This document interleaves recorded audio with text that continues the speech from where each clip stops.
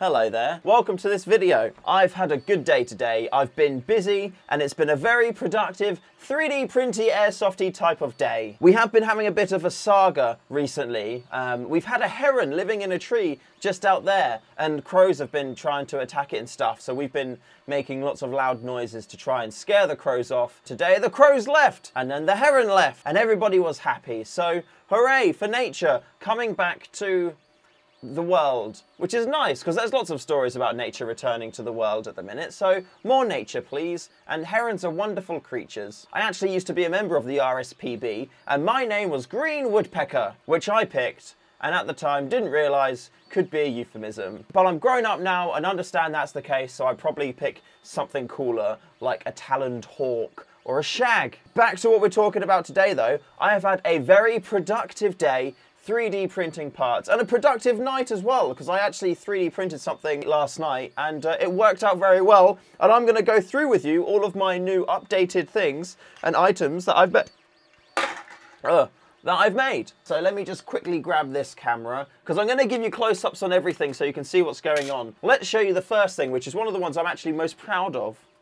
So coming across to the wall, we have our M4 on the wall, and you can see as out of the ordinary, it's actually got the light attached. And that's because I was using it as a torch when I was looking at the heron in the tree with the crows. But one thing that was kind of annoying was I didn't know where to put my touchpad, and it wasn't really anywhere on the rifle to attach it. So I made this little housing thing for it. Giving you a bit of a better view, that is what I made. So it's a small 3D printed part. You got two black Allen bolts on the side that you screw in, and then I threaded the plastic on the other side there, so those go all the way through, holding it in place. Then all you do to put your little pressure plate in place is you grab it, you kind of thread it in the end like that, push it in, and then you just clip your cable in the other side, flatten it all out, and then boom!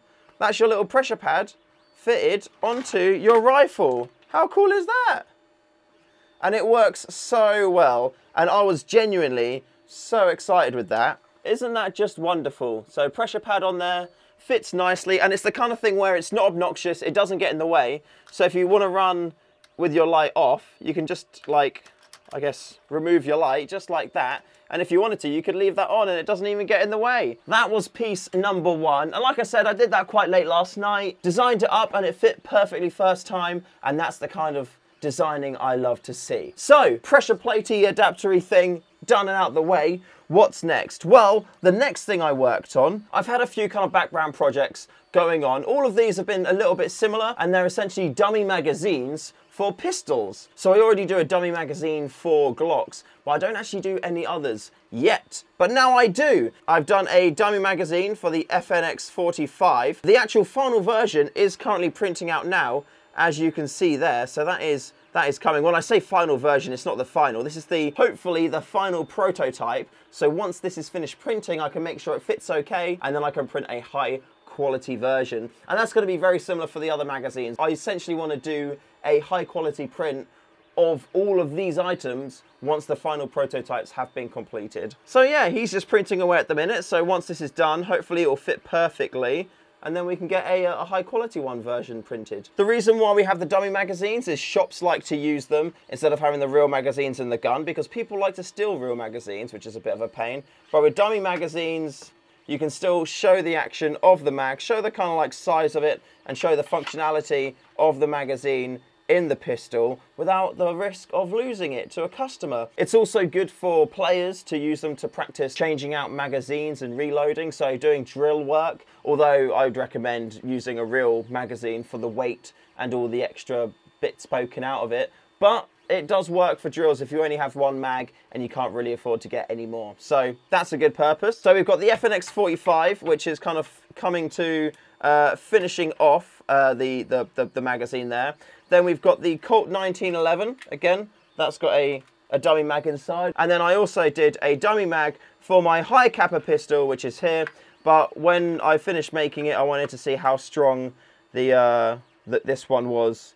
So I actually pulled it apart. So this one actually doesn't go in the gun anymore, and I'm just going to chuck that in the bin. Now, I know what you're thinking. What else have you done today? As if that's not enough. Well, I have done more. One of the other things, which I kind of came back to, has been a bit of a side project for a while, is you can get these speed loaders. They're for M4 magazines. However, I've got a friend that uses a stayer or an AUG, you may be familiar with, and you can't get speed loaders for AUG magazines. So I've been working on this nifty little adapter. You fit it into your speed loader like so. You then put your AUG magazine or stayer magazine in the top, and then you can load it by spinning that around. And yeah, it works really, really nicely. This is definitely still a work in progress prototype. I actually just cut the hole out on this side because I put the hole on the other side. That's not my fault, by the way. On the M4, that's in the right side, but for some reason these mags have the catch on the opposite side, so bit of an odd one. But hey, that's how it is. And that's actually feeding really, really nicely, so happy with that. That's pretty much done. What I do need to do though is I've smartened this up a little bit in my CAD, in my design, so I'm going to print a high quality version of it, see how that goes, and then hopefully that'll be done. If not, I'll need to make some tweaks, and then that'll be that one completed. So that is also spoken about. And the last thing that I have currently made today so far is this little fella. And what this little fella is, it's a molly clip. So as you can see, you've got your molly clip at the top there, and then this bottom one will keep it secured in the lower fabric flap of your molly. And it's a CO2 canister holder. So if you're running a CO2 pistol, like that Colt 1911 I showed you earlier, essentially, if you want to carry more capsules around with you, you'll be able to clip this on your belt or on your chest rig or on like a little admin pouch or anything like that. And then you can put your CO2 capsules into it. It will hold it in nice secure. There's room for 2. And also the nub of the capsule that gets pierced, that sits in there fully protected from plastic. So there's no chance that that's going to get shot out.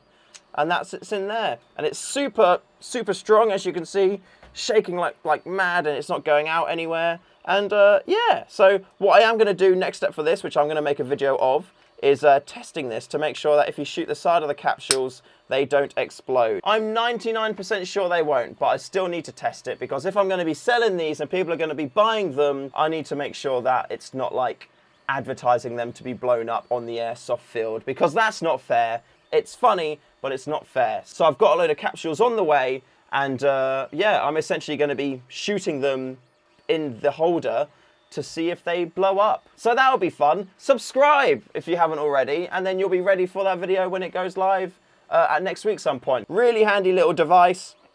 You can either slide them in from the top like that and push them in, and then you can slide them out like that too, or you can like get the little nub in the crevice and then clip it in like that. And again, if you wanted to, you can then pull it out in the exact same fashion. So yeah, keeps your capsules nice and secure, they're not going anywhere, and gives fast access to them as well. So yeah, that's what I've been up to today. I've been playing a little bit of Teamfight Tactics as well. I need to get more into the habit of playing games not purely for content and videos and like for streaming, because as much as I love doing it and I love playing games with you there, I'm focused on like entertaining you and making sure that I'm talking to you all the time as well. And because I'm doing that, I'm not focusing on the game as much, and then I die a load. And it's not necessarily your fault, but I'm trying to entertain you, which makes me bad. I got my first solo win in Warzone last night. I wasn't on stream or recording or anything like that. I was playing just because I wanted to, and I think it was my second game of the day,